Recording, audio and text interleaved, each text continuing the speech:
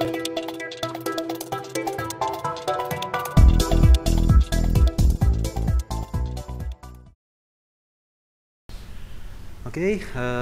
thank you very much for your kind invitation, Professor Mare, Professor Spell, for such a good chance to share with all you, dear colleagues, our case.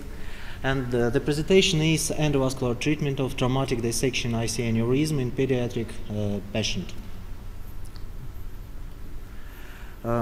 This is a 14-year-old boy injured according to the car accidents. According to this trauma, blinded right now, and also he had left MCA ischemic episode without severe neurological deficit.